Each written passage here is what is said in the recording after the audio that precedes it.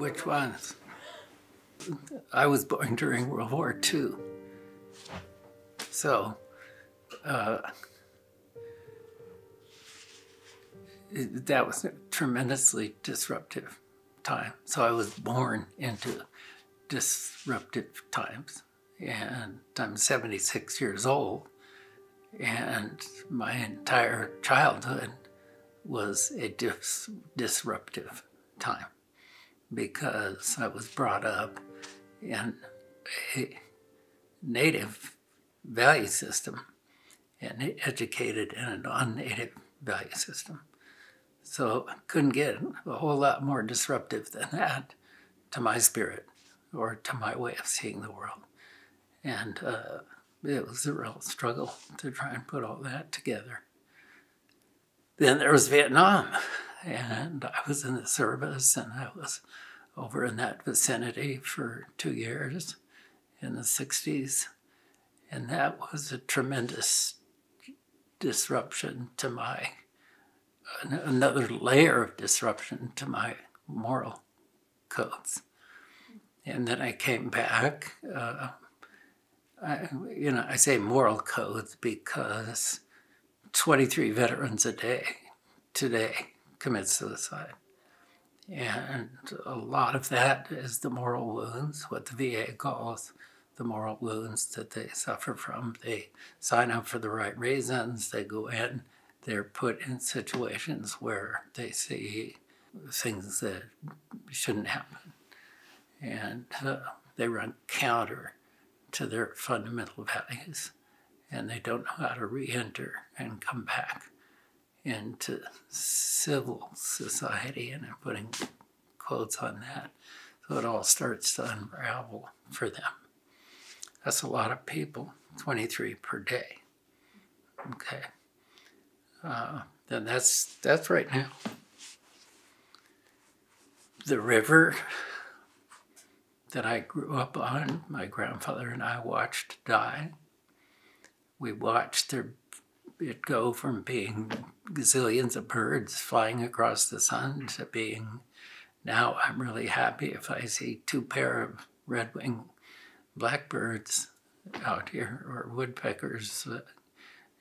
I'm happy if I see 2 pair. And so it's always been a disruptive time, as far as I'm concerned.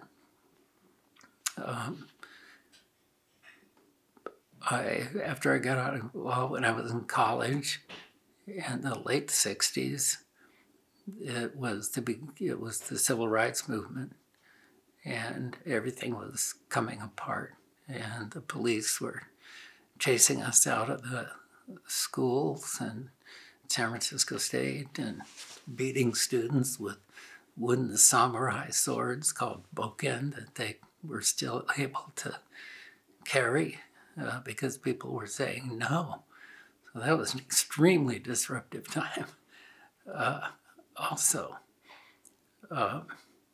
Then I went to work on a ranch up in the foothills of the Sierras that had a lot of young people that were chewed up by society, spit out by probation departments into this school.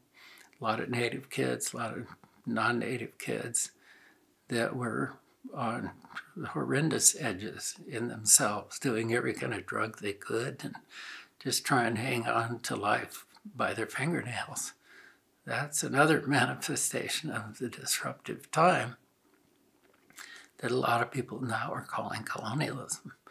Then I went to Guatemala in the 1970s, lived and worked down there. And in the early 1980s, under the Reagan administration's watch, 85,000 Mayans were killed in about 20 months. Straight up genocide. So that was from 82, 83.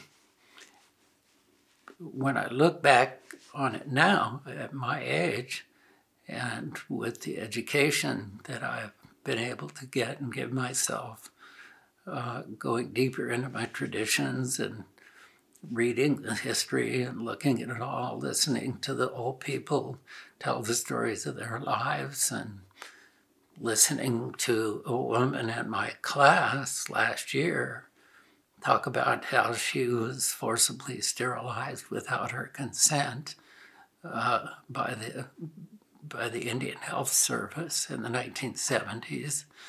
Okay, putting all that together with talking with my California Indian friends who say there were 50 tribes here in the San Francisco Bay Area, 50 plus.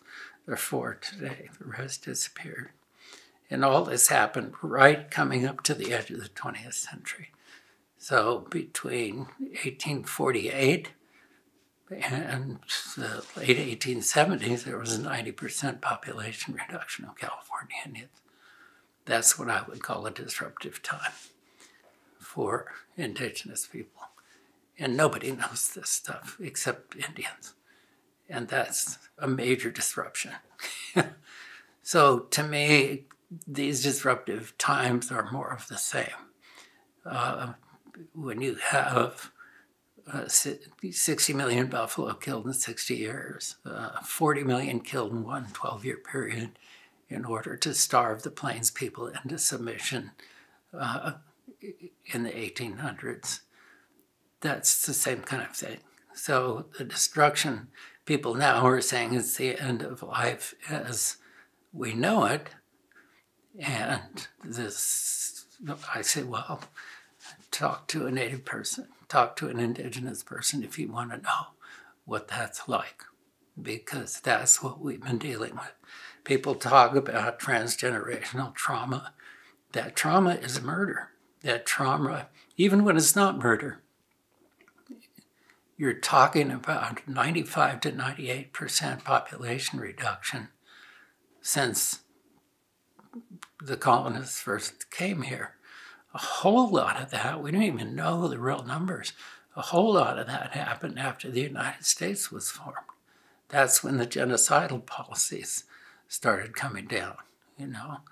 And so to me, I look at the coronavirus, I look at climate, what they call climate change and all, and it's simply more of the same. And not to diminish it, really, I don't mean to diminish it whatsoever, but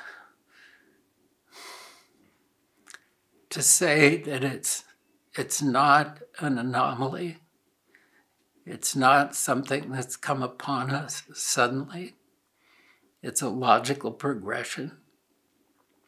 Native people from as far back as I can remember have been warning about this. We go back to the 60s and 70s, 1960s, 1970s,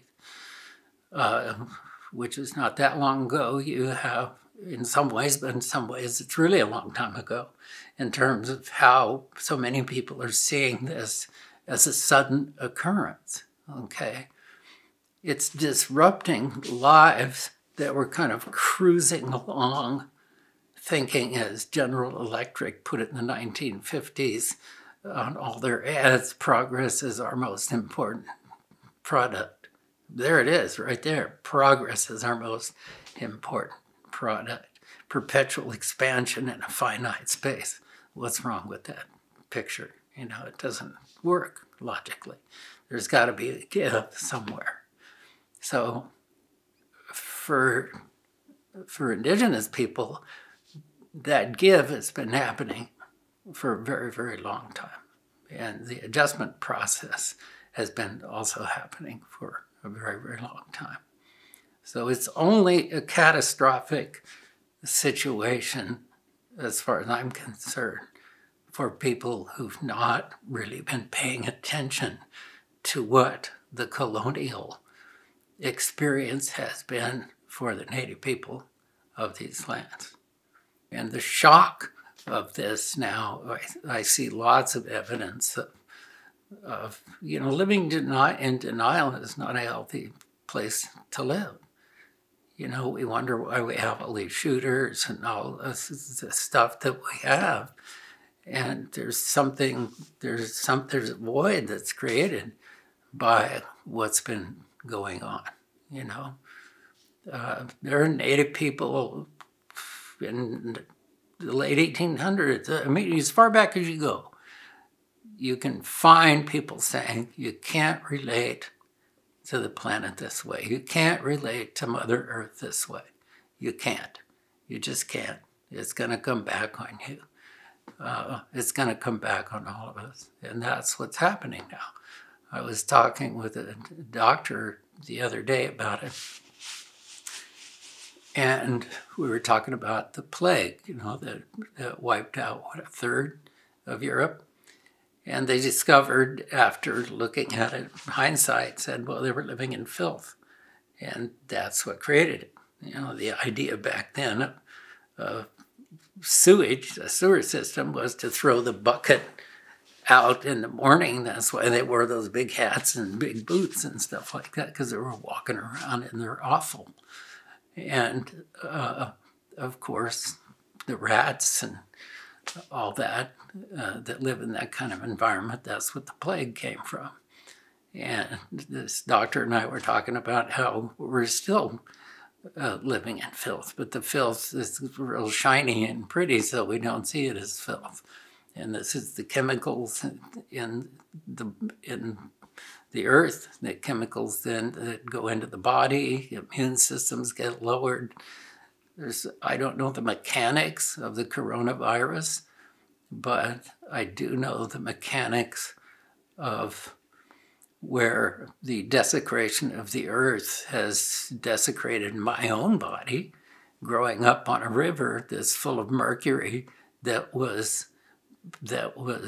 brought out through the 19th century gold mine. So, you know, my heart has suffered, literally suffered, the results of mercury going into my system from that. And there's only so much you could do to detox from that. But there's countless people along the rivers in the Sierra Nevada that suffered today from the gold mining in the 19th century. And that's on a physical level. Then all the people that suffer on a what you might call a metaphysical level, or more accurately an emotional level, for what's happened to their communities. It's intense. I guess all this is to say we need to embark upon a serious cleanup campaign. And the cleanup campaign needs to be physical, it needs to be metaphysical, it needs to be emotional, it needs to be educational, it needs to be intellectual, it needs to be all across the boards. And we have to come to the will to do that. So we have to see that it's not a viable alternative to jump in your Tesla and drive to Mars, okay? That this is what we have. You know, one of my elders, Dr. Darrell Wilson, who's walked on now, always used to say, great wonder, you know, great mystery, we are your children. And, you know, I hear a lot of people saying, well, the earth will be better off without us. It's kind of like saying, you know, the mom's going to be better off without her kids. It's a little bit twisted. But that whole twisting of reality is what we're suffering from.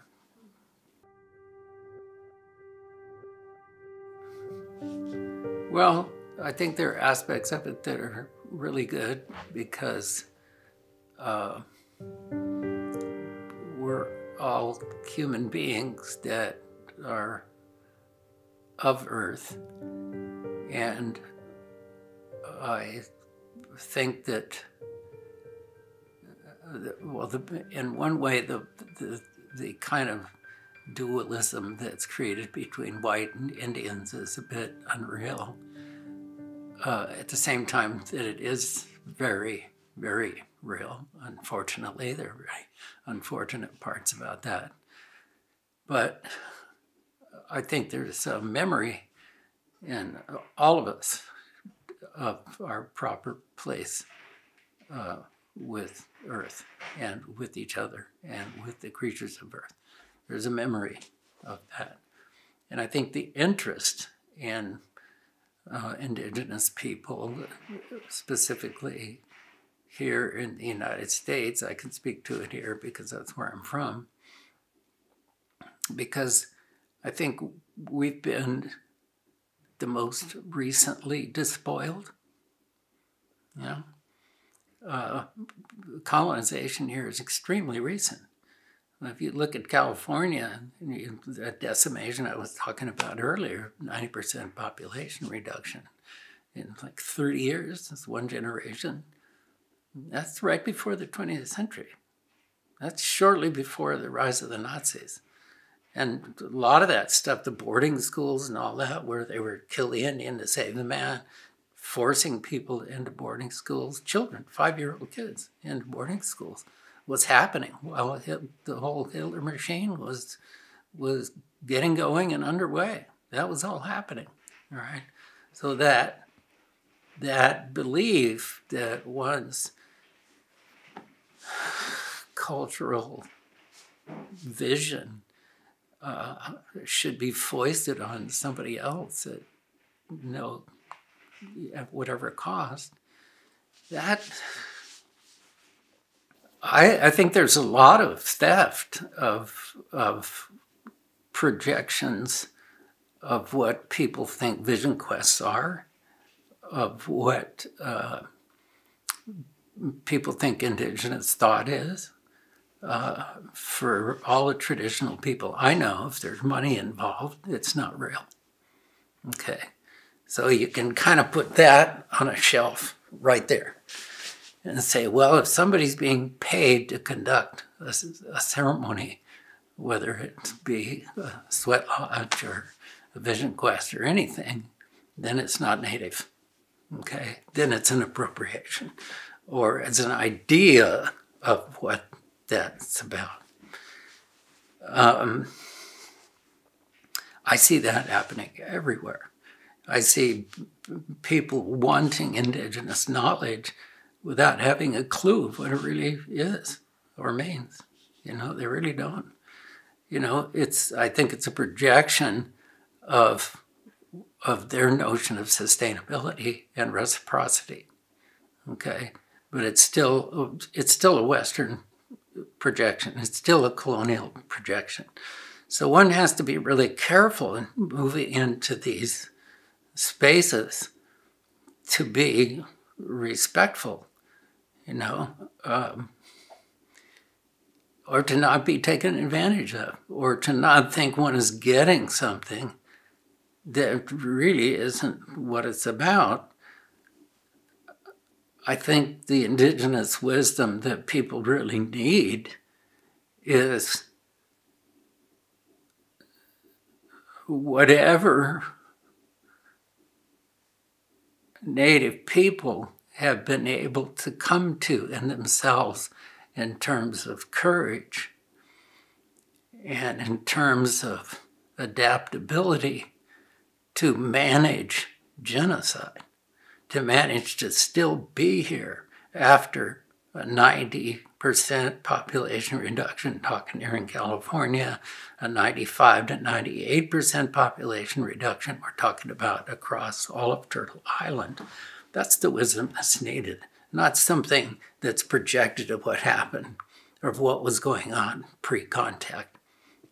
I don't think people have the education to have a clue of what was really going on here pre-contact. I really don't. I think it's an imagined thing. So I think that's highly problematical. I went to a presentation on the new economy last year, and all three people had on their slide presentation return to Indigenous wisdom.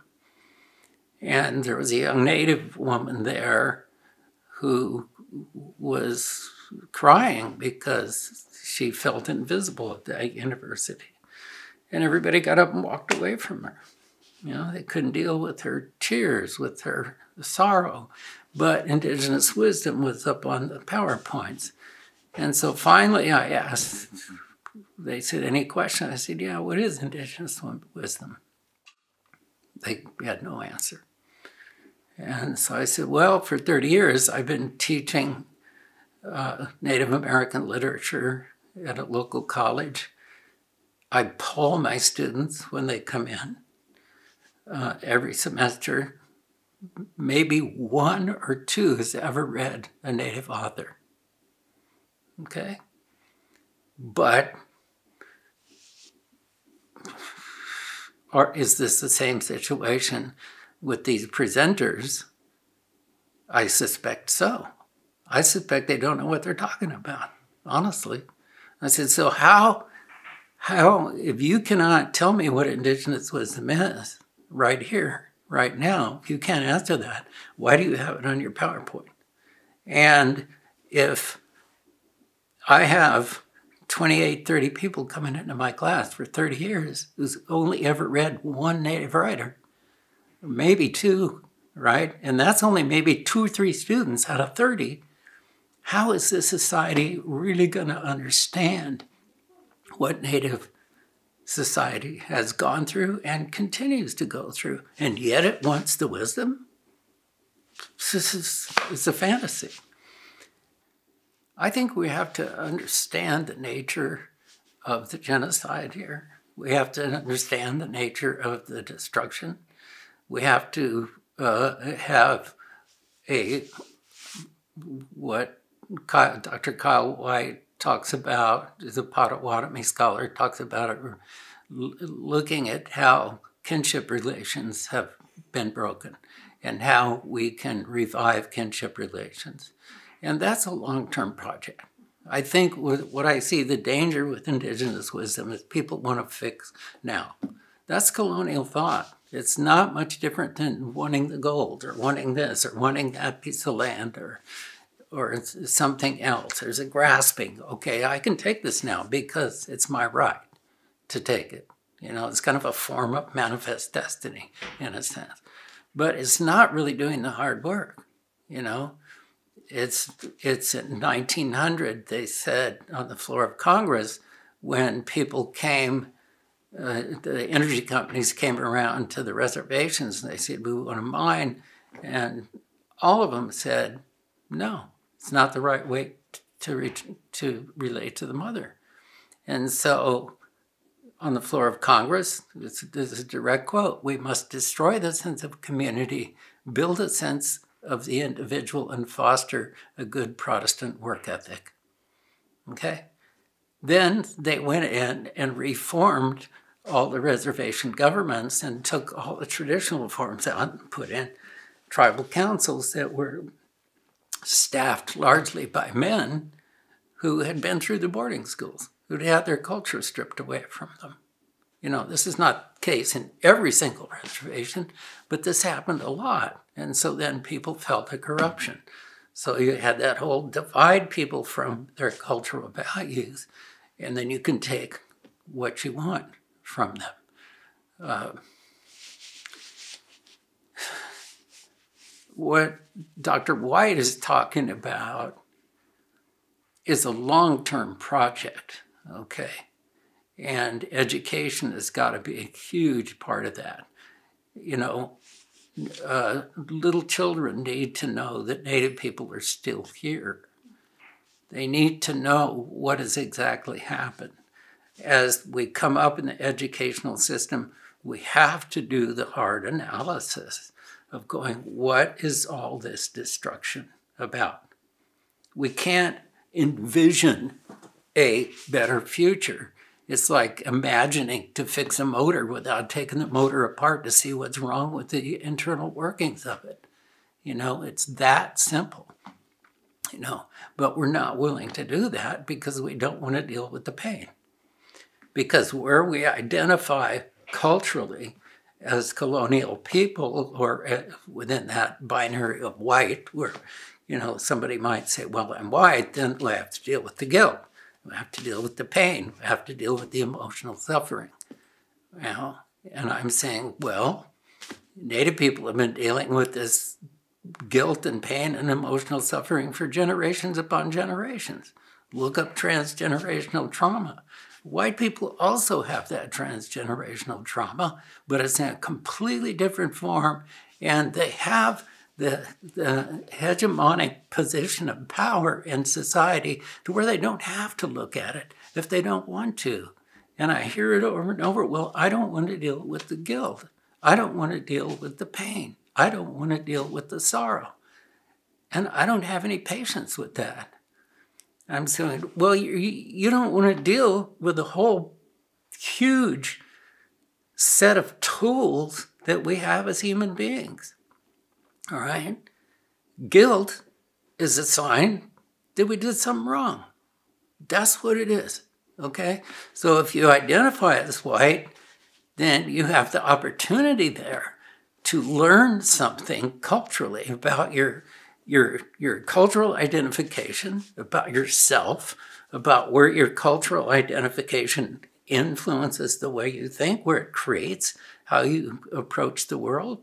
You can look at that if you're willing to deal with that. And then within that, you can say, okay, this is where my culture influences me. And of course, a lot of people pretend that white American society is not a culture, but it is a culture. Okay, America, it's a culture.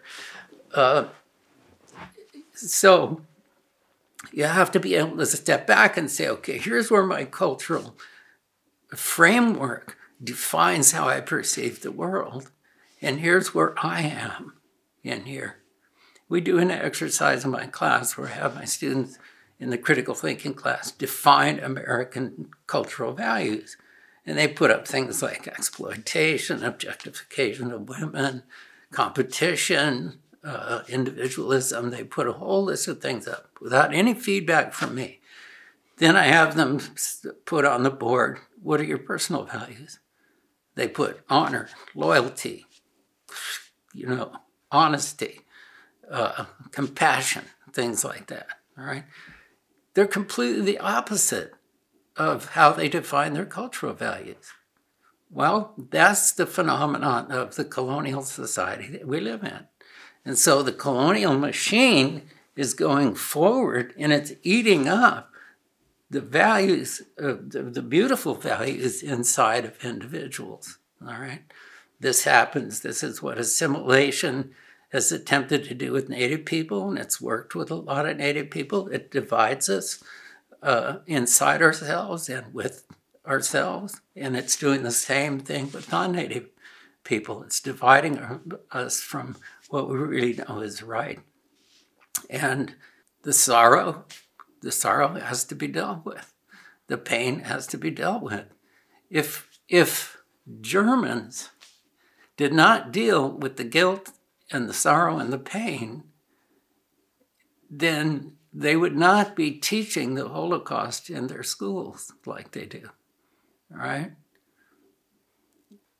They say, you didn't cause this, but you have to understand this so it doesn't happen again and that it doesn't happen in other forms. We're not even close to that, okay? So people are still saying, well, I don't want to deal with the pain. I just want the Native view. I just want that perspective for myself because that heals me. Well, you're still alienated from understanding that your culture is continuing the machine of destruction. So the commitment has to be long-term and has to be starting when they're this big, all right?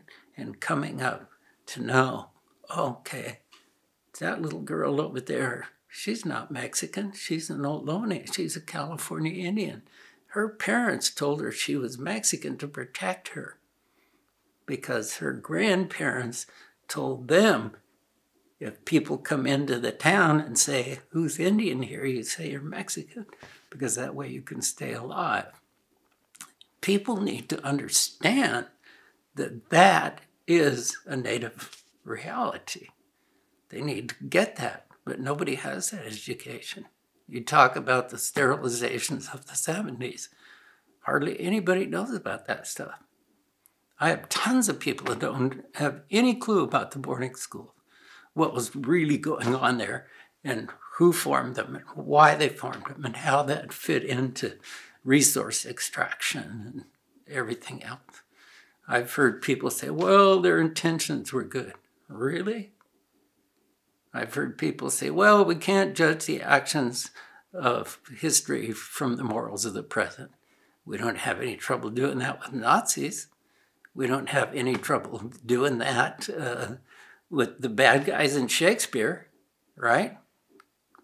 Moral behavior and immoral behavior, pretty darn clear historically, all through literature. We can look at Faust and we can say, well, what did Faust do that was wrong? You know, he made a deal with the devil. And in Thomas Mann's Faustus, he was going to fool the devil by doing good work, okay, by selling his soul to the devil. But it doesn't work that way. As soon as you sell your soul to the devil, you sold your soul to the devil. You cannot catch up and have your God, your creator, redeem you. It's a daily process. It's a really daily process. We have to understand how we got here. It's that basic, you know, and if we feel the right that we don't need to understand how we got here, I don't even, calling that a position of privilege is even too light. It's arrogant. Really, it's dismissive. And I think, too, this is where, you know, my friend who says they hate us, don't they, is really right. Because if you are not willing to look into what your civilization has wrought on the very people who've been here for tens upon tens upon tens upon thousands of years, then you're dismissing them as people. And dismissing someone is kind of the ultimate act of hatred, in a sense, really. You don't even care enough about them, you know, to give them the time of day. That's really a deep insult. And the way I look at that is that's a kind of an act of desecration, in a sense. You're desacredizing a whole lot of people because their existence, as John Trudell puts it, were the evidence of the crime, okay? And so that's why we're still invisible, because people don't want to look at that crime and take advantage of learning what they can from it. So when that happens, that desecration or that lack of compassion for the other person means then that the person who is dismissing, whether it be subconscious or cultural influence or whatever, is taking on that lack of compassion as part of the way they move through the world. So if you have a lack of compassion for that person there, if you dismiss that person there, you're having a lack of compassion that you're now carrying. So that lack of compassion is for yourself. It's for a part of yourself as well. So you're dismissing a whole part of yourself as well.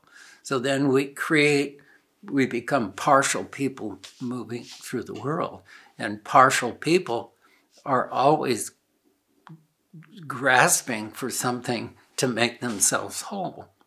And so then the idea becomes, well, I need to make myself whole, so I'm going to go and I'm going to take this, and I'm going to take this, and I'm going to take this because it suits me, without really considering, well, how is that seen by the people from whom you're taking it? How is that felt by the land from which you are taking it? Or the animals, or the sky? You know, that kinship is not there, because then it becomes about me. It becomes about the self. And that fits into the whole kind of dynamic. Well, you have to love yourself first. Or you have to make yourself whole before you can help other people. Well, why is that? You know, that's part of the Western modality of self first, why can't a person learn to love through loving the other, right? Because the other is the self, right? We mirror each other. We are completely connected. The whole thing of all my relations are with all things I'm related, Chiricahua, is not a concept, it's a reality, okay? And so it's not something, it's not a conceptual framework to go for or to try to get or to obtain or then to hold and carry, but it's a reality to perceive. So it's a relationship to be in, it's a constant relationship that's there. It's a living, vibrant thing. It's not an idea. And this is kind of a big conflict, I think, between, I use Western just for lack of a better word, but colonial is maybe better within the framework of the United States. The colonial mentality is based on a real fundamental desire to take and a fundamental right to take. However, that was generated. That's perhaps a whole other discussion. But maybe not. Maybe it's part of the discussion. You know, we have to understand the antecedents. Okay, so we have to look at what happened. If we're talking specifically about colonialism here in the United States, we have to look at what happened to the Europeans that came here in order to understand that rapaciousness and that hunger and that drive and that self-righteousness and the fear. I think that the people who came here in a certain way, to begin with, many were really fascinated with the freedom that Native people have. And if you go back and you read a lot of the early settlers, they talk about this. There's no one more free on the face of the earth than the red man. He goes where he wants to go. This is a quote from like 1600s. He goes where he wants to go and does what he wants to do because he knows that he always has the support of his community because he is always supporting them. So this whole idea of obligations in the community and personal autonomy, that you are an autonomous individual within a universe of or a large community of member beings, all right, that is a different way of living than to be free as an individual to do whatever the heck you want to do, okay? So that's another thing that needs to be really studied. You know, kids need to talk about this stuff and find out what it means to be part of a class, to know that, you know, you have an obligation when you come into a classroom to serve that classroom. Okay, we think in terms of human rights. As a friend of mine, Greg Castro, a Selenian leader, great person, talks about this. He said, you know, California, his nation is born into and trained into a sense of obligation, human obligation, not human rights. All right, that we're the last ones created here, he talks about. So we have an obligation to serve all those people that created such a beautiful place for us to be. Darrell Wilson talks about people have to obey the great law of respect for all living things, and it's a very large explication of what that means. But he says, so that the sweetness of life can continue. Now, the implication is that life is sweet. It's not something we have to make as sweet, okay? So it's something we have to perceive as sweet. That's a fundamental difference, right? You know, it's difficult for many of them, the non-native students, to deal with the cultural guilt, but when they keep reading the Native writers, they realize that all the Native writers are speaking for the benefit of everyone. This is why it's really important to listen to Native writers. There are really many good non-Native writers that write about Native ideas and issues and cultures, but immersion in the Native voice is absolutely crucial to understand the intentions of Native narratives, Native stories, so to speak, especially stories that deal with the history of this apocalypse that we're enduring now and that we're attempting to find survivance in. Not survival, but survivance, which is a notion of survival, but with cultural dignity. It's not mere survival. This is coined by an Anishinaabe scholar named Gerald Visitor. It's a really important notion because it's not just making do and surviving within this destructive kind of atmosphere that we're caught in, but it's the notion of rebuilding and regenerating and giving respect to the ancestors, honoring the ancestors who've gone through so much and still go through so much if we feel them knowing what the future was bringing. It's like knowing that many of the people that we include in our prayers as ancestors, say if we start in the late 1800s, they knew far more people who were dead than they knew who were alive. And so they're looking at the future. They're holding on to these traditions.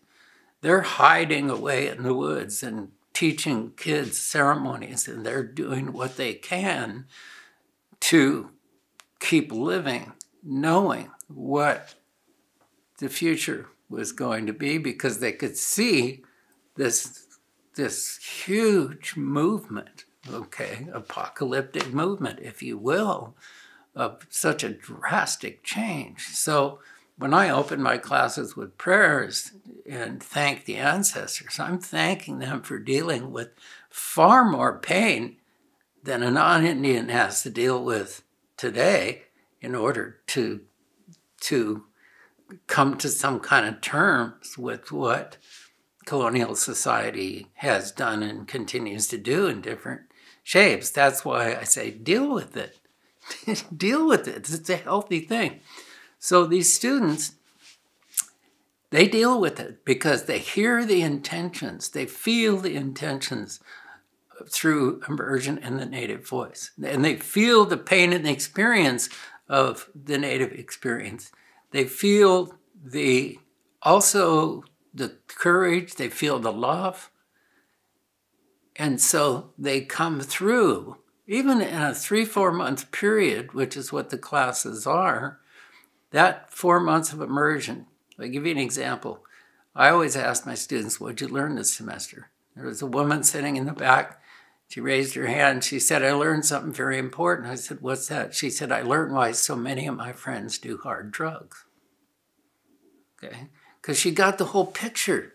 She got the big picture. She was able to go back, right, and look at the history of her family here and place it within this larger context. So then she has all these friends that are doing hard drugs and nobody knows why. So this education helps her understand that. So it's a really liberating education in a sense, you know. It's not that she's learning Native ways, she's learning the Native experience. That's really important. In that she begins to inhabit her own deeper ways in a whole other way. So she comes out autonomous. right? She comes out a wiser person, understanding what her friends are doing. And so I said, well, what are you going to do with that? And she goes, now I know how to help them. Okay? I know where to start. With young Native people who do this reading, it gives them understandings. They're different depending upon their tribal affiliations, their family histories. It's all completely different, just like with everybody else. But recently, a young woman told me that reading one book, the first book of the semester, made her realize, and it was written by a man that's nearby the reservation she grew up on, and not the same California Native nation, two different nations, but not far apart. And it made her realize from a line, and he wrote, it said, I come from great people. And it made her realize, she said, that she too comes from great people and that she is a great person. And it helped her to deal with all, she says, that it helps her to deal with the erasure that is put on her by the American educational system. She doesn't exist. She can learn about Martin Luther King and, you know, Cesar Chavez and stuff like that, but Wilma Mankiller's not in there, and none of her people are in there, you know.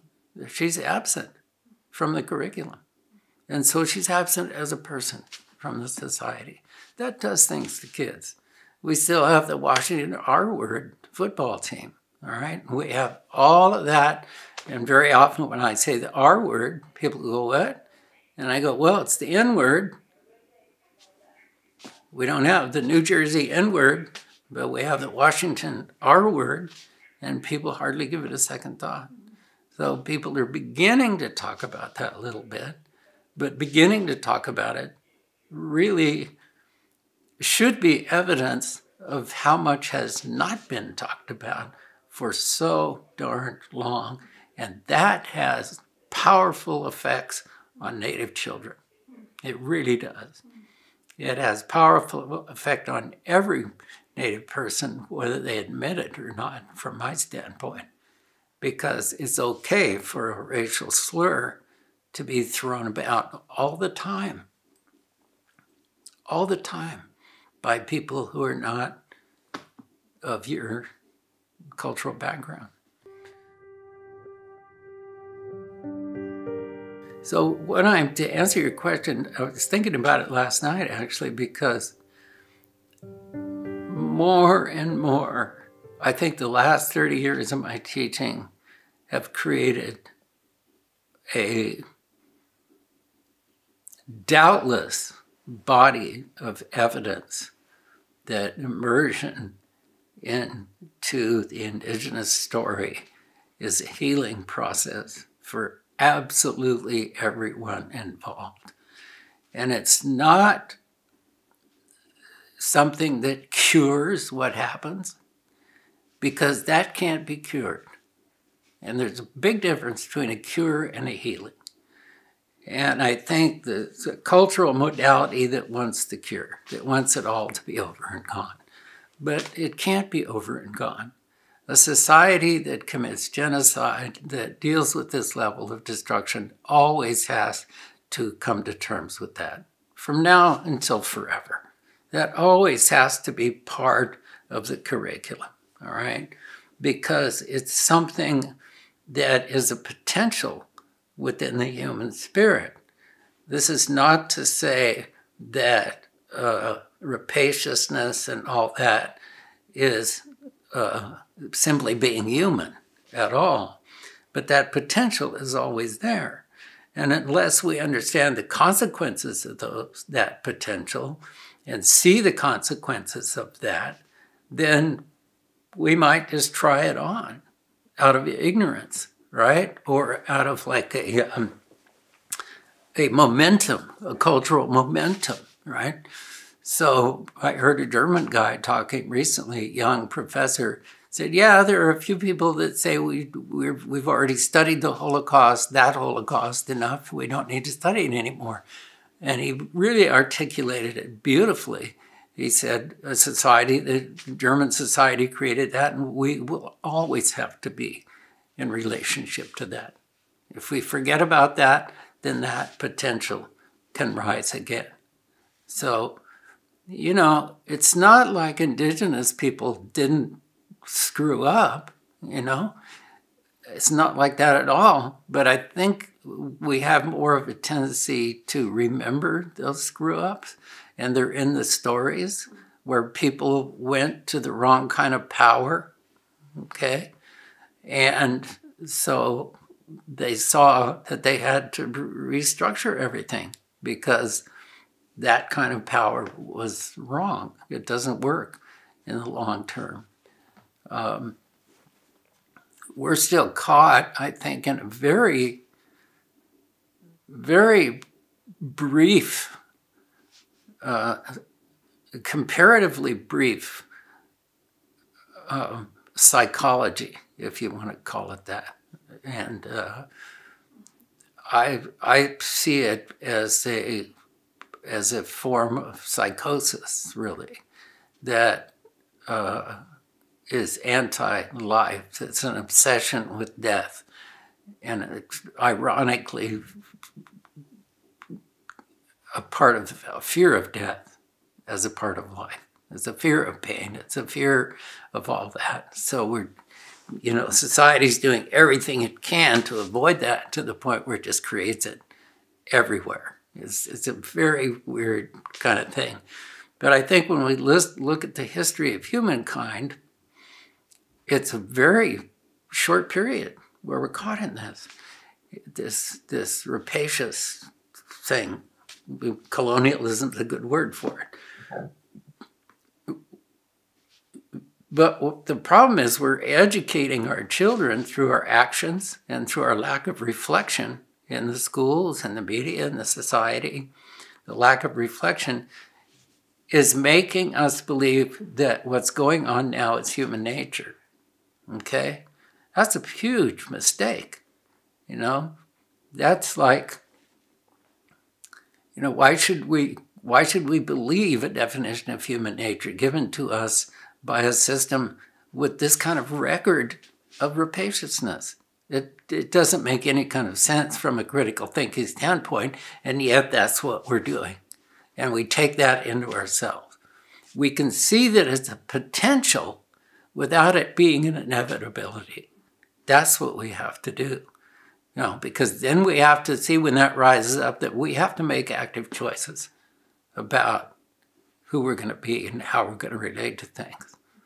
Okay? And seeing our mistakes, you know, somebody told me a little while back, oh, you have such a great wisdom. I said, well, you know what the history of the word wisdom is, don't you? They said, no, what? And I said, well, was dumb. If you was dumb enough times and you admit it to yourself, then you get what people call wisdom, and it slurs down into wisdom, all right?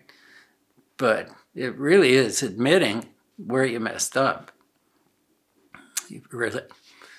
And, you know, a German psychiatrist told me that an incredible number of his patients are having to deal with the trauma of the Holocaust there. And they're young people. They weren't even alive when that was happening. But they have to deal with it. And he said what he has to do is go through like 150 years of German culture that led up to that Holocaust. Family patterns, all that. And of course, this is what they're doing, is they're proving what Indigenous science has been carrying all along. Of course, it's blood memory, you know, that's one way of calling it, you know. It's all there. It's all there.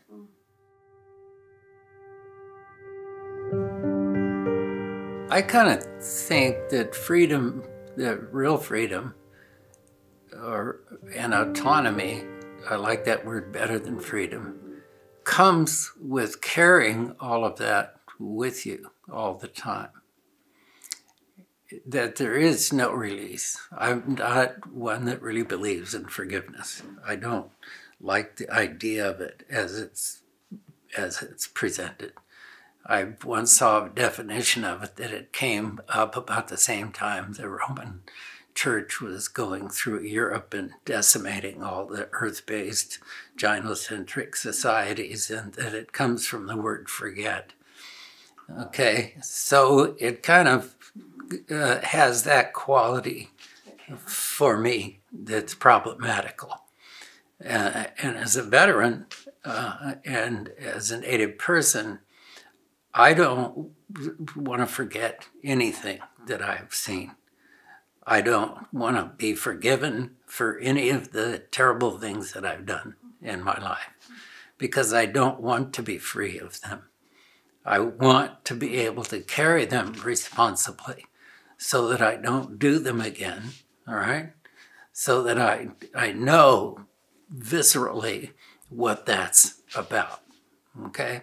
So I think there's this whole other mood that I kind of have problems with, whether they're Native people or non-Native people, forgive and forget and freedom, be free of that pain and stuff. I think of Greg Castro's notion of obligation. So, for instance, when I was in the service, some of my fellow servicemen murdered an old man who was one of our allies. And people have said, well, you just need to let that go, you know, and, you know, you need to forgive the whole situation and everything. And I've found that when I do try to let that go, it makes me, or when I have in my life, which was when I was much younger, that it made me only part of who I am. Because that was such a powerful event. That was the initial moral wound, all right? To see that my fellow soldiers would do something like this and that I couldn't stop it. And this was a fine, fine man who really helped us in a lot of ways and helped me personally very deeply. That forgetting him was, or attempting to forget that, was really dishonoring what happened. It was dishonoring his death. And so now I carry it with me with a sense of responsibility to him. And that's how I see understanding the genocide here. So I see understanding my grandfather's pain and the pain of all the families of all the Native people, the young Native people that I work with. I want to remember all that, because if I do not remember it, then I'm separating myself off, and that becomes another act of privilege. And to me, I'm not anti-Christian, but to me, forgiveness is not part of my, it's not part of my lexicon, so to speak. And I think it's that it gets too close to that. Well, that was then, this is now. Let's forget this and move on, okay? Why can't they just forget about that? They have their casinos now, and, you know, and they, this and that and the other, you know, it's, no. The trauma's still here, is still doing damage because people want the Indians to forgive and forget. It's too much part of the notion of lineal time, okay? And it's an imposition of lineal time. It says, okay, if all this happened, I come up to this point, now I don't want to deal with this pain anymore because it's too much weight for me to carry. And so I'm going to forgive myself. I'm going to forgive my ancestors. I'm going to forgive my culture so that I can move on freely, okay? Well, that's not the way time works, okay? Time is you mentioned earlier, you know, epigenetics. cosmic web theory says that all things are created, or all things are connected across space and time, which is really what, you know, all my relations talks about in a certain way too. So, and it's what I was trying to say in Going to Water, and Leslie Silko talks about this too, you know, time is like an ocean, all right? Everything's touching each other all the time. So when we try to move on into another space, we're isolating ourselves, ironically or paradoxically, because we're saying, well, that now, I'm free of all that, okay? Well, where does it go? You know, is there some cosmic trash button that you can hit? Where does it go? And then if you do that, then how then do you relate to someone who hasn't let that go, who is still dealing with that? Do you then try and put your modality of forgiving and forgetting on them if those two things are together? I see a lot of this in the native and non-native relationships. You know, I think where there is forgiveness that works, for me, it's like when the vets who were at Standing Rock asked for forgiveness of the Dakota people for what the 7th Cavalry did at Wounded Knee. And the elders forgave them. I think that's a kind of forgiveness that worked for those people. You know, I wasn't there, but I only looked at it from the outside, from the pictures, and read some of what people said. Because there's a real complete accountability, and there's not a forgetting. It's more like a remembering, and they're in it together now. So it's an acknowledgement between all of them that it was not okay. And I would suspect that those vets are in a process of remembering, and I think it was the vets that were able to do that because they're vets, because they understand what they have to carry, right? And they probably understand that none of what they have gone through will ever go away. There's no place for it to go. It's going to be in their bodies and their minds and their hearts their entire lives, okay? And I know that as a vet, and I know that from my friends who are vets. And I take that as a metaphor, I think, in a sense, in a really real sense, very real sense, that what we've undergone here is a horrendous war. And Darrell Wilson talked about it as a war of the thinkings, and that war is still going on. And the consequences of that war have been, the physical consequences have been horrendous for Native people. And so we're veterans of that. And on the other side of it, you know, the colonial perpetrators are also veterans of that war. So they have to learn inside of themselves what they're carrying that's making them continue to deny life and to perpetuate the same kind of behavior that created that war. Again, you have to come back and really do the deeper analysis to just say, well, okay, how do we move on? Let's move on. You got to really get in and understand it. You got to study the battles. You got to study the motivations. You got to really, really get in and look at it, I think. I don't see any other way to come back to right relationship, because all of this is about falling out of kinship, falling out of right relationship, all right? And I think it's going to take time. It's going to take the will to do it. I'm not sure if people have the will to do it, okay? I know most of the Native kids that I have in my classrooms don't have a choice. Okay. And that's, again, a place where there's a kind of a rough emotional edge, where people can say, well, I don't want to deal with that. Well, there's a whole block of people that don't have a choice. And if they say, I don't want to deal with it, then that makes it even worse for them. So they have to find ways to deal for them. And everybody's timing is different. It's not like you can just throw everybody into the pool and just go, right? Because somebody might be so traumatized by one thing or another, or is so unready that they can't deal with it, native or non-native. It's all, everybody has a different kind of cycle in their life. That's why it has to be a pervasive thing. That's why it has to be in the educational system. It has to be dealt with in the media.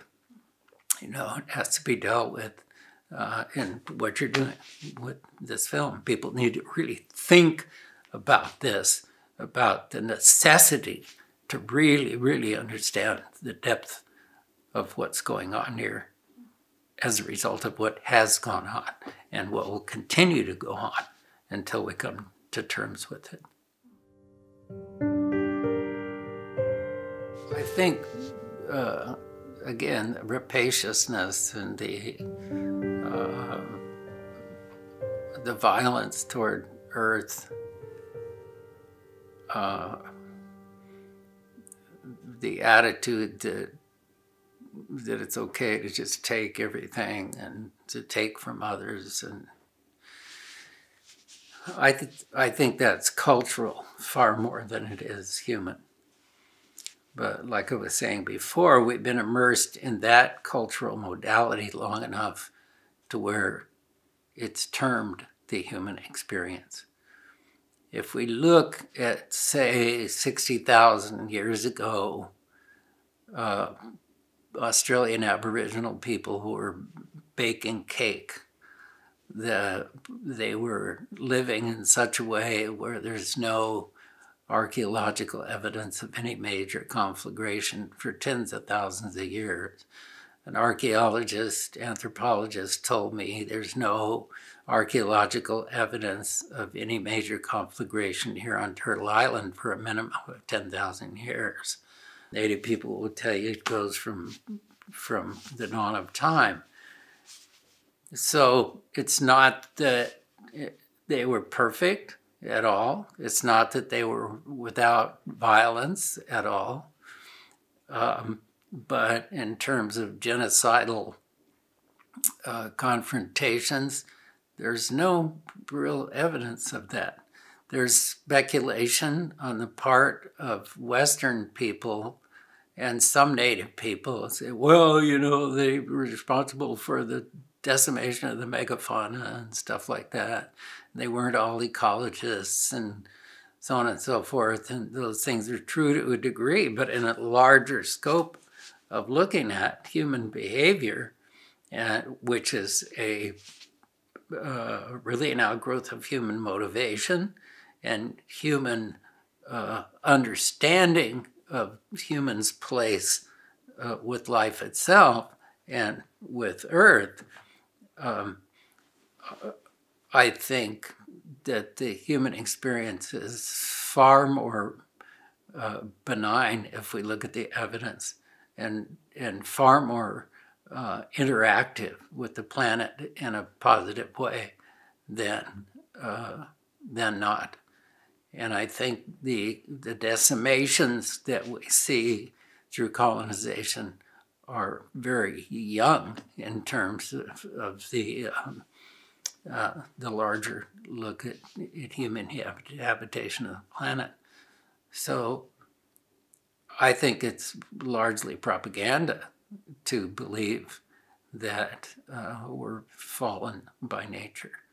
I think that serves authoritarian systems that then tell us the only way we can achieve moral behavior is through going through them, all right? Accepting those authoritarian systems that supposedly have, the one-on-one with God or Creator. I don't see that that attitude happening pre-contact here. I think where we had in Mesoamerica the rise of the empires, I think that's where people did fall away. I don't think that's an inevitability. I think, say, when I look at the Mayan, what they call civilization, really was an empire. I don't see that as the civilization because it was only, well, maybe 300 or 400 years long, which is nothing compared to the amount of time that all those peoples who comprised the Maya had existed in that area, had lived in that area. So you had all these different tribal peoples that had been there for thousands upon thousands of years. And then they had a short period of time where they were an empire, and then they walked away from that empire. Okay? So from our standpoint as an empire civilization, we look at that and say, well, there's that civilization, but we don't really look and study who were all these people before they became that for a short-lived period of time, and why did they leave that? Okay. Here on Turtle Island, there's no evidence of that kind of empire. There were some places where people took over certain areas and things like that, but you know, the early French maps show that every square inch of Turtle Island was inhabited. Every square inch. There was no vast wilderness, you know, with a few Indians roaming around bumping into trees and stuff like that. You know, every square inch. You know, if you look at the French map, see, all this data is there. This is why education is so important. You know, the French said, well, yeah, every square inch is like accounted for. And so for me to go from here to here, I need a passport. I need a message from this leader to that leader there that I'm okay, right? So that I can go through and do my trapping and stuff like that. So conflicts, yeah. Someplace more conflicts than other places. Native Californians, very little conflict whatsoever. So again, I think it's a lack of evidence to believe that, a lack of looking at the evidence and a lack of really thinking about it. So our educational system is kind of like what Bruce Pascoe, who's a Aboriginal scholar in Australia, says. A lot of the actual data has been purposefully left out because it doesn't fit the colonial narrative. And that's a very recent narrative within, especially if you look at the Aboriginals of Australia and how long people, I mean, they just found a tool for grinding flour 60,000 years old. That's a long time, all right? So how long have the British and the Irish been in Australia? A couple hundred years max, right? And so they are leaving their own sentences written by their own soldiers who first came there, who said, they're leaving these sentences out. Sentences like, we came across a valley with yams planted as far as the eye could see, that were planted so thick we couldn't even walk across the valley. And they're saying the same thing. Gerald Clark is a Kumeyaay scholar in Riverside, I believe, says the same thing. Early Spanish soldiers, we came across a valley that was planted with native agriculture as far as you could see, with irrigation, natural irrigation, a herd of deer 1,000 strong, immense numbers of people, all right? So that's all there. We just have to mine it, okay? We also have to mine things like the Santa Cruz Mission. By looking at the records, like what a friend of mine is doing now in a book about the Santa Cruz Mission, to see that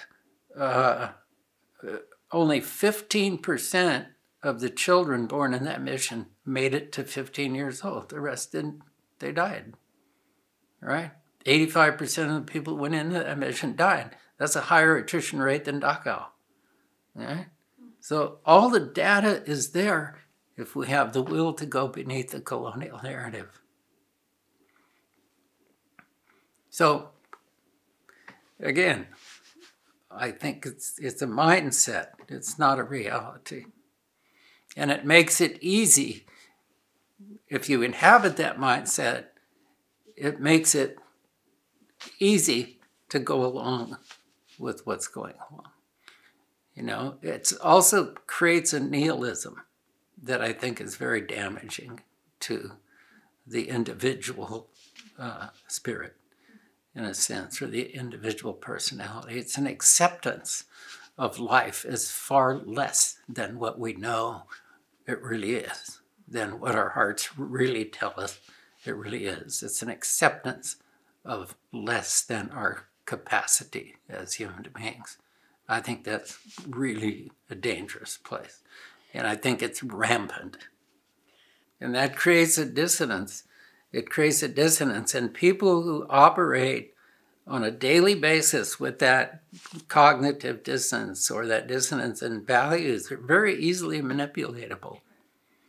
All right? Because they're not fully in charge of their faculties.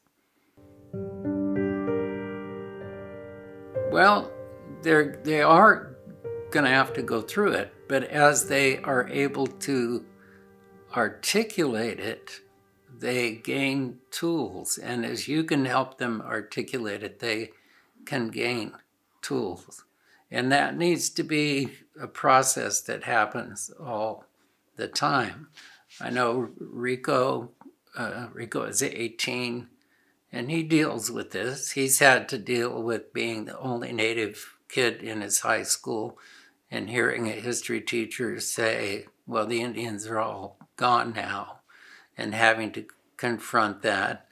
And it's been a struggle for him, but he's had his aunts and uncles and me and people around him, you know, my students and our friends who study all this to give him the perspective. All right. So he and his other young Native friends are very strong in who they are because they understand the influences of colonization and the colonial narrative on their persons, on their personhood. And that's a growing process. So the sooner that begins, the better. At the mission, for instance, when Rico was in 4th grade, the docent was saying, oh yeah, the Native people all wanted to come here and they were happy campers when they built the mission and so on and so forth. And I could see these 3 Native girls go inside themselves. And the next year they went over to Indian Canyon. They got which is a Native run place over in Hollister. And they got a whole other thing. They got the Native perspective on it all. And they came up to me because I had kind of confronted the docent at the mission gently. They came up to me on the next field trip and they very proudly said, Stan, we're Ohlone. We just wanted to tell you that. And they're like 5th grade, okay? That's where it can happen. So they stand in pride now, and they're being able to see, okay, this story that's being told is not the true story. So what is the true story? So then they learn to be inquisitive. That's a good thing. They learn to be skeptical and inquisitive. That's a good combination. That's what creates an autonomous individual within a collective of member beings. It's okay to tell them that the narrative is wrong. It's okay to tell them that, I think, you know, because they know it. And it doesn't have to be told to them in some horrific way, you know, and it can be told to them in all kinds of different ways, you know, what it means to be connected to the earth and the sky, and animals and other human beings. And I'm seeing a lot of post-apocalyptic films being made. And I want to reiterate that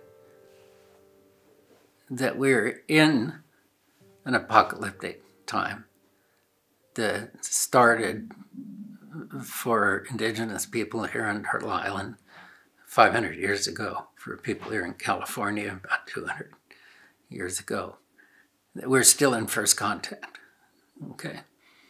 We're not in a post-contact time. And I think this is really important to think about, because again, we segment time.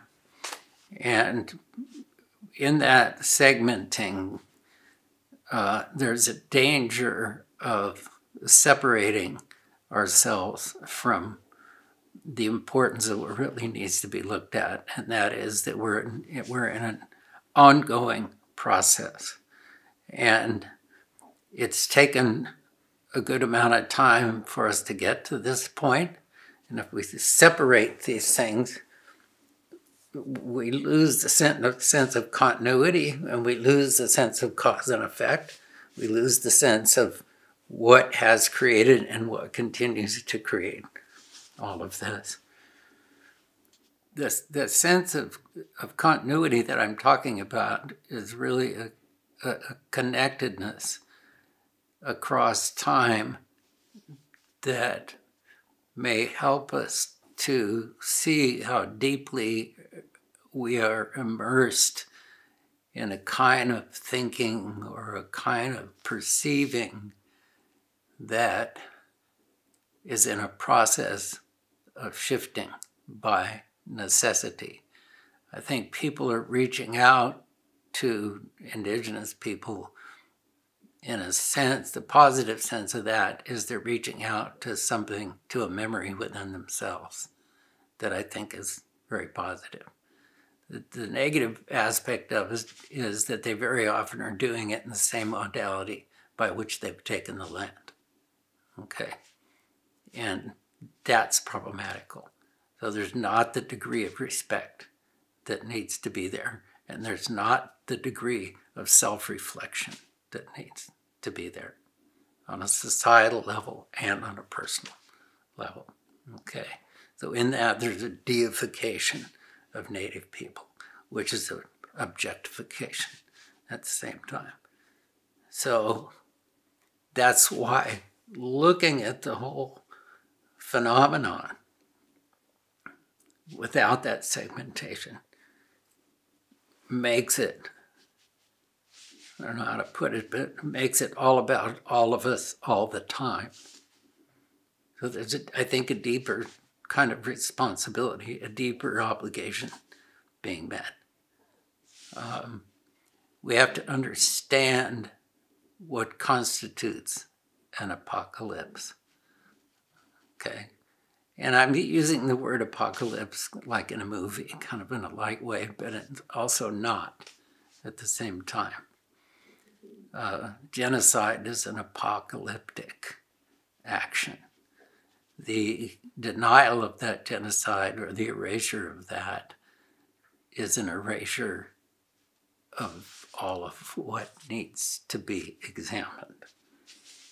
So that just continues the apocalyptic process. Hence this obsession, I think, with post-apocalyptic stories right now. Maybe deep inside, we all know we're in that at this point, all right?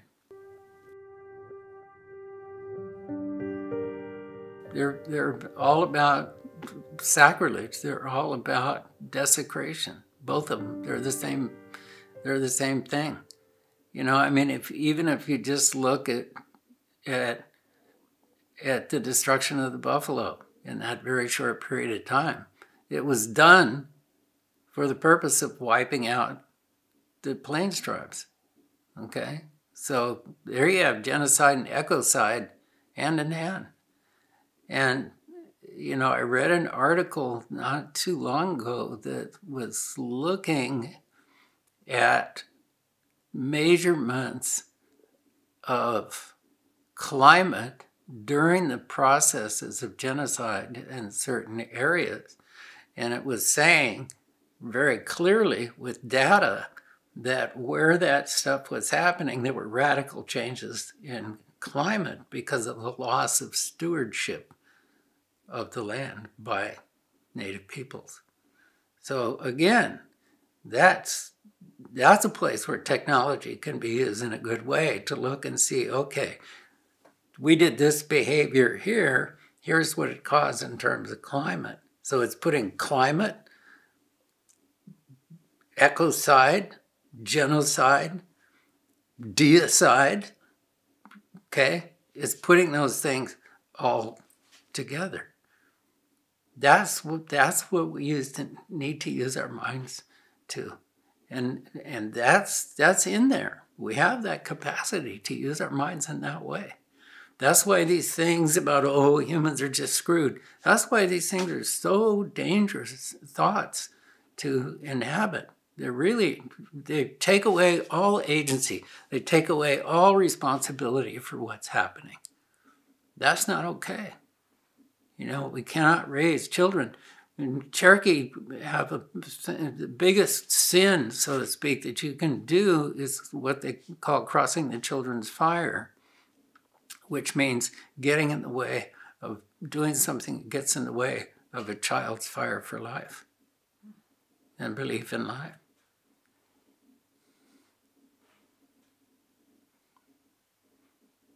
That's what has been happening.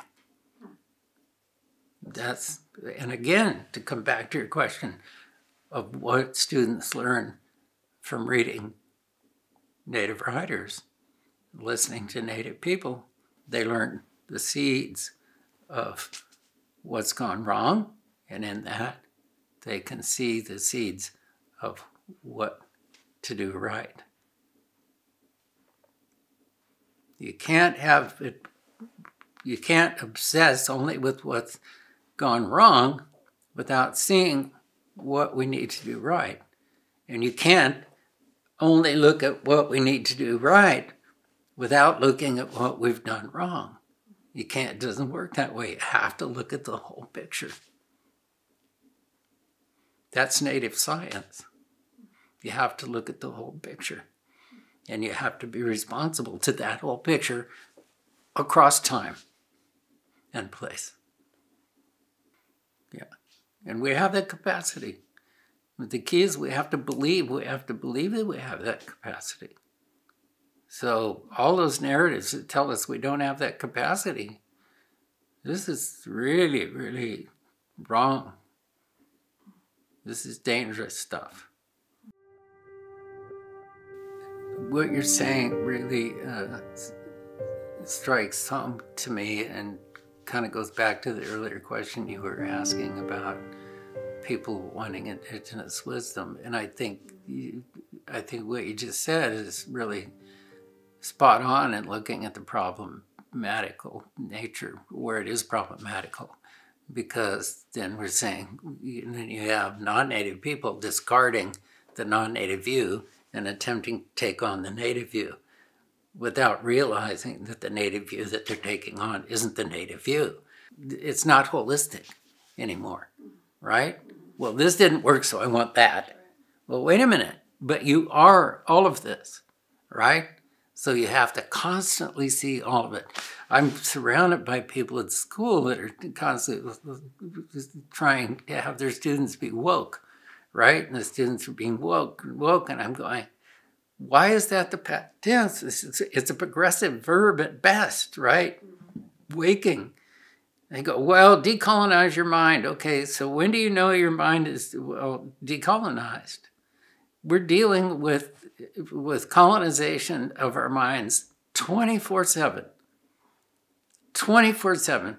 You know, as old as I am, and as long as I've been living in my traditions, I have to deal with it every single friggin' day. Yeah. You know?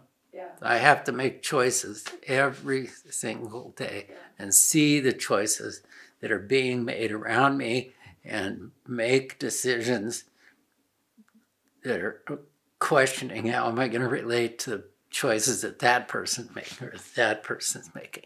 Well, your observation of your own process, I think, is what I really am resonating with there. I think that's really crucial.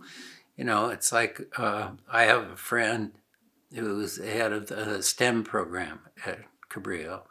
She's a great scientist. She's brilliant in engineering. And she was a student in my native lit class about 18 years ago. And she went on to get her degrees and come back to the school and head the program. And I was talking to a group of people in a sustainability council the other day, and I was talking about Bruce Pascoe and that the Aboriginals were doing all this agriculture, not to say that that's more advanced than gatherer-hunters, but simply to say they were doing all of it, 50, 60,000 years ago, right? And afterwards she said, Stan, and I told the story about Native Californians doing the same. She said, when you were talking and you said that, I realized that I really had to struggle with that because I've been so implanted with the notion of simple people living a simple lifestyle with very small numbers in a huge space where they had all kinds of stuff. And she goes, I had no idea of the sophistication of their cultures. And she said, even though she's read stuff, she said, I had to run up against that science in my mind that I've always perceived as fact because it's what I've been taught since kindergarten on. And this is like the thing I get constantly. We always have to go through in class with non-native students more than native, but it's oftentimes with native students too, is dispelling the idea of simple, primitive cultures that, yes, had a beautiful way of life, but it was a very simple approach to life, okay? And I'm trying to get at this and going to water. If you look at Dakota society pre-contact, every decision that a woman makes in that society has to do with a ton of relative beings as well as literal, blood relatives and non-blood relatives, right? Dealing with the past, dealing with the future. Every single decision you make has to have tremendous accountability and responsibility every single day, okay? That's not a simple life. That's a way more complex life than what we live here today. The individualism is a much more simplistic approach to life. It is based on fear, what I am afraid of, or what I can get. So, it's about me, or maybe my extended family a little bit, but certainly not to the degree that it was in pre-contact societies. As what we can see, sustainability, what we call sustainability, is not about individuals, right, at all. It's about, again, this universe of member beings and being accountable to them 24/7. That's complexity. We're way more simplistic now than we were pre-industrial revolution or pre-colonization. That shows more of the human potential. We can get back to that kind of complexity, and we have to.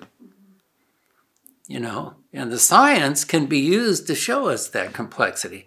That's what, I recently had a conversation with a guy who's an astrophysicist in Switzerland. And I said, what are you working on these days? He said, cosmic web theory. I said, what's that? He said, everything's connected across space and time. We can measure it, so on and so forth. I said, we've been telling you that for 500 years. He laughed and he goes, yeah, you and like some of the early Greek poets, like Epictetus and stuff. So, there it is, right? So now You know, and I don't know enough about quantum physics, but my students tell me that quantum physics also talks about, you know, time not being linear. And of course, the Mayans saw time as interconnecting spirals. So this whole kind of marching, just like in one line, it's very political.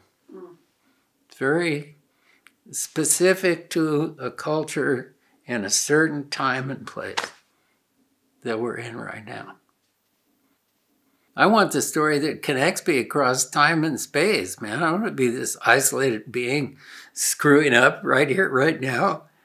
And somebody tell me, well, it's just the way you are, man. You're messed up because you're a human being. I was talking with my buddy and my brother in the Chiricahua Apache Nation and about it. And I was saying, well, you know, I'm saying in there that to reach out to Indigenous people without looking at the genocide is ironic, or reaching out to Indigenous people now to save their butts is ironic at best, and is really insulting at worst, and it's not going to work without really understanding the necessity to go in and really see the violations of kinship principles, you know, to really come to understand that. And I was thinking,